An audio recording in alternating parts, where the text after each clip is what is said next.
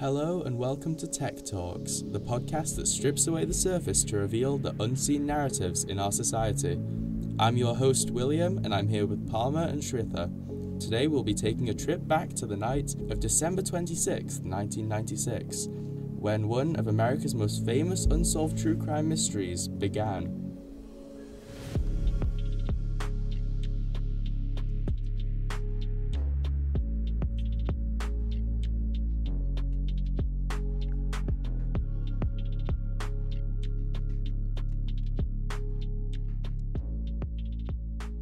The body of JonBenet Ramsey, the 6-year-old beauty pageant winner, was found dead in the basement of her family's Boulder, Colorado home. The subsequent media frenzy, enough to cause the family's home to be readdressed, and police investigation turned into a spectacle that many argue reflected less on the evidence and more on society's deepest prejudices and obsessions. Aside from the raw evidence found in the case, which we will later touch on, there are a plethora of factors on just exactly why this case became so popular and what exactly went wrong in the solving of this case. Let's start by talking about the big issue, media sensationalism. It came out that JonBenet participated in a number of beauty pageants per her mother's will, and when these tapes went public, the world saw more than simply a little girl. Instead, it saw a narrative tailor-made for gossip columns and tabloids. We also can't talk about this popularity without addressing the socioeconomic angle as well. The Ramseys were affluent. Their social status seemed to paint the investigation in shades that many believe wouldn't be used for an average family. Some even say that this is why the case is still unsolved, the family having the influence to hide what happened and the motive to do so. Even so, the world of child pageantry itself came under scrutiny too. Was the public's discomfort a reflection of a broader unease with the sexualization of young girls? And is the sexualization the reason for the widespread fame of the case, and maybe why it's still unsolved today? Here's our take. JonBenet's case did capture a degree of attention because of its ambiguity. However, only because Ramsey was a pretty, young, and white girl whose beauty pageants went viral upon her death did this case bring national attention to what should have been a straightforward case.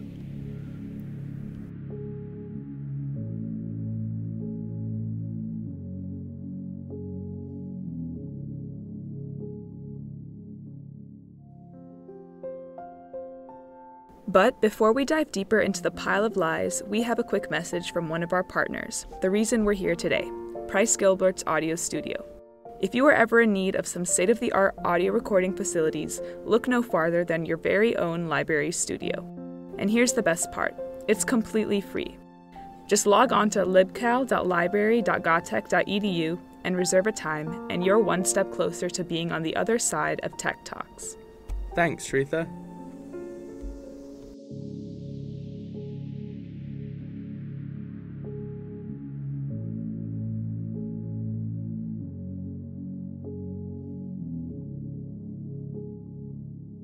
As a precursor to the nitty-gritty of this case, it's important to keep in mind the different theories surfing the web about this crime, most of which we will touch on. These are, the brother Burke did it, the parents did it, or an intruder did it. But before getting into these issues, we really want to spell out just how strange the circumstances of this case were. Like we said, JonBenet was found deceased in the basement of her home. Strangely enough, there was no sign of forced entry into the house, making it seem like it was obviously the family. However, this can't be said for sure, as the police department didn't exactly do a great job in preserving the crime scene. For example, during the evaluation of the crime scene, when the investigators were trying to gather evidence such as footprints, fingerprints, and all those vital details, the Ramseys had company over all the while, which is an obvious fault that could have altered any evidence that may have been there. Any footprints in the carpet could have been messed up, as well as fingerprints rubbed off in common places such as doorknobs. On top of this, Linda Arndt, the lead detective on the scene, allowed JonBenet's father, John Ramsey, to search the house alone. If he had anything to do with this crime at all, he obviously could have altered evidence. Not helping this case, he then went on to find JonBenet in the basement and carried her upstairs, which also could have destroyed crucial evidence. Wow, I can't even imagine an investigation being carried out like that today. It just doesn't make any sense. I feel like it's common sense to not contaminate a crime scene, and it honestly reflects just as bad on the Ramseys as it does on the detectives themselves. The worst part is that this isn't even the fishiest thing about the case. There's so much more. Aside from this, the evidence the police did manage to kind of retain didn't really add much significance either. For example, as in most kidnappings, there was a ransom note found by the family, which is how they say they knew to call the police. Strangely enough, though, it was written with the pages of a notepad from the house itself, meaning that if the crime was done by an intruder, they wrote the note inside of the house. Wait. This makes no sense, right? Why would the intruder take the time to write a note inside the house, fully at risk of being seen by the family? Also, if JonBenet was found dead inside the house, why would an intruder write a ransom note for a murder? It just doesn't make sense, and I feel like it kind of represents the gray area that would haunt this case. Yeah, I know, but keeping that in mind, it seems really convincing that a family member had something to do with the crime and tried to stage it as a kidnapping. Even so, investigators were never able to match the handwriting of the family members to the note, even demanding 5 handwriting samples from JonBenet's mother, Patsy Ramsey. It's one of those things that should have gotten the investigation somewhere, but simply didn't. So, the ransom note didn't even really get the police much closer than they already were to finding a suspect. Moving on from this, another key piece of the puzzle is the undigested pineapple the police found in the stomach of JonBenet, indicating that she ate pineapple that night. However, John and Patsy said that they did not feed her pineapple the night of the 25th, and that she went straight to bed upon arriving home. However, in the images taken by the detectives, a bowl of pineapple and a glass of sweet tea were found to be left out on the table overnight, with the brother, Burke's, fingerprints on the glass of sweet tea. This strongly suggests that JonBenet ate pineapple that night, which is important in that it points out the inconsistencies in the Ramseys' story. So, while this lead was not followed up as strongly as it should have been, it still strongly suggests that Burke at least saw his sister later than his parents, which we'll discuss more later. You know, that just leaves me so in disbelief that such important leads were not followed up on or didn't lead anywhere. I mean, Burke clearly saw his sister late that night, especially since a 6-year-old isn't going to make a bowl of pineapple by herself. Even so, he wasn't considered at all to be a suspect in the case, as the police had almost fully placed their bets on Patsy, likely due to the public attention on the fact that she was pushing her daughter into beauty pageants. Yes, but wait, there's even more. The 911 call made by Patsy that night turned out to be crucial in determining if the Ramseys were a credible source in what happened to their daughter or not. Here's the deal. The Ramseys swore that their son was asleep the whole night throughout the ordeal, only waking up when the investigators began searching the house in the morning. However, amidst Patsy's frantic voice in that 911 call, Steve Thomas, the lead investigator, made an interesting observation in his book called JonBenet Inside the Ramsey Murder Investigation. He claims that if you enhance the end of the call, you can hear Burke's voice saying, "What did you find?"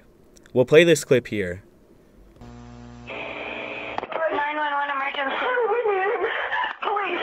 What's going on? 5515th Street. What's going on there, ma'am? We have a kidnapping. Hurry, please. Explain to me what's going on, okay? There's a note left and our daughter's gone. A note was left and your daughter is gone? How old is your daughter? 6 years old. She's gone. 6 years old. How long ago was this? I don't know. I just found the note. And my daughter's Does it say who took her? What? Does it say who took her? I don't know. There's a ransom note here. It's a ransom note? It says SBTC. Victory. Please. Okay, what's your name? Are you Patsy Ramsey. I'm the mother. Oh my God. Please. I'm sending an officer over, okay? Please. Do you know how long she's been No, gone? I don't. Please, we just got out. Is she right here? Oh my God, please. Okay, Please, there's somebody. I am, honey. Please.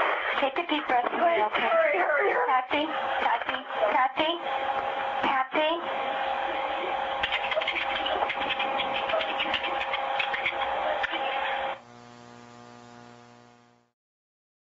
Patsy? Patsy?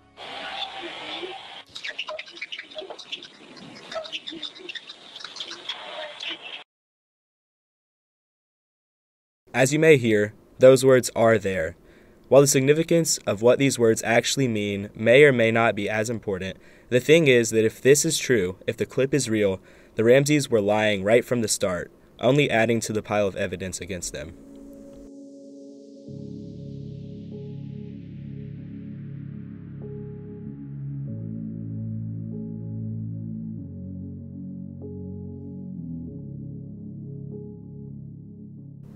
Hey Tech Talkers!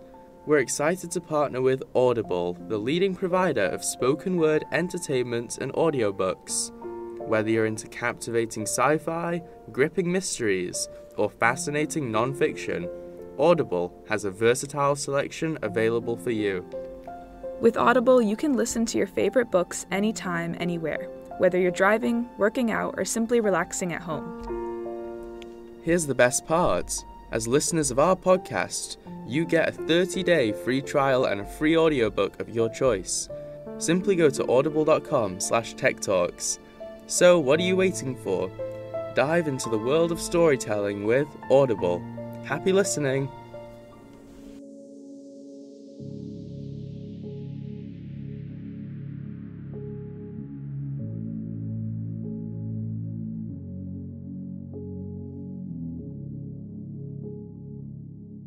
So where does all of this leave us? All of this leaves us wondering who did it. We have a lack of competency by the detectives on the scene, a ransom note may be pointing to a cover-up by Patsy, and a handful of things that don't exactly look great for Burke either, such as the pineapple and the 911 call. Is it possible that Patsy did accidentally kill JonBenet in a fit of rage fueled by a mere bedwetting incident and had to cover it up? Yes. But we'll also go into detail on just why we think this likely isn't so, after exploring what we believe to be the more viable option. To us, it seems clear that the suspect was in the house, and that Burke played a much larger role in the murder of his sister than the public made it out to be. The fact that there are so many inconsistencies in the Ramseys' story and evidence really makes it seem like they aren't telling the truth. And what other reason for that than to cover something up? What likely happened is that Burke accidentally, or purposefully, we can't really know, killed his sister, hitting her over the head. Then, Patsy and John helped cover it up, staging it as an intruder that broke in and assaulted and killed their daughter. Harsh as it sounds, this accounts for the widest variety of evidence, meaning not just focusing on one piece of evidence, such as the ransom note, and attempting to force a conviction on Patsy. Yeah, but if we think this is so clear, you may ask why so much attention was paid to Patsy, and why a case wasn't formed against Burke if so much evidence exists against him. Well, we say it's because of you. Well, not specifically you, but the public in general at the time of the crime. The moment it came out that Patsy put JonBenet in beauty pageants, and these videos were leaked, it was over in terms of this being a normal, local child kidnapping and homicide. The public quickly latched onto this fact, attempting to rationalize what happened considering these details. Because of this flaunty, almost disturbingly sexual nature of these child beauty pageants, it became far too easy for the public and police department to say, she did it, she killed her daughter. If she was capable of pushing her daughter to unimaginable feats as a 6-year-old, why couldn't she kill her daughter, accident or not, out of a fit of disappointment or anger? Maybe it was an image thing, but there's nothing the public loves more than someone who puts on a beauty pageant-worthy front on the inside, but has a deep, dark secret behind the curtains. Still today, the unresolved nature of JonBenet's murder feeds into our collective obsession with true crime. We're drawn to the mystery, the theories, the idea of solving the unsolvable. We like the way Harold Schechter, a true crime author and professor at Queens College, phrased it, claiming, quote, "It's the story, the characters, the setting. The JonBenet case has a lot of the elements of the closed room mystery. Everybody's home, no apparent break-in. In general, true crime speaks to these very dark places in our heads that none of us would consciously admit to." End quote. It's for this reason that the public is still fascinated with the case nationwide today. And it's for this reason that things such as the Ramseys' house being readdressed have had to occur. Even Burke Ramsey was interviewed by Dr. Phil 20 years after the crime happened. Thanks for tuning in. Next week, we'll be back with another episode that delves deeper than the crime scene tape into the heart of the social dilemmas that shape our world today. My name is William Sugden, and this is Tech Talks.